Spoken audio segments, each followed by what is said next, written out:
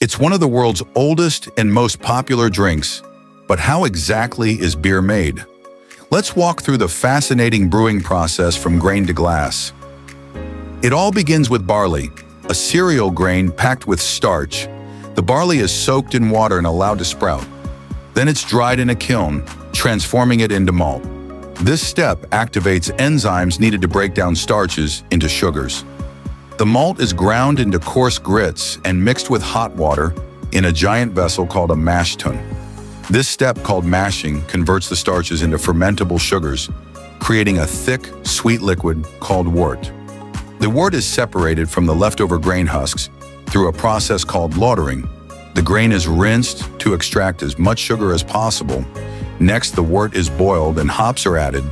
These are flowers that give beer its bitterness, flavor, and aroma. Boiling also sterilizes the liquid and helps concentrate the flavors. After boiling, the hot wort is quickly cooled and transferred to fermentation tanks. Here, yeast is added, which eats the sugars and converts them into alcohol and carbon dioxide. This step can take days to weeks, depending on the beer style. After fermentation, the beer is left to mature. This allows flavors to develop and unwanted byproducts to settle. Some beers age for weeks, others for months. The beer is then filtered to remove excess yeast and any remaining particles.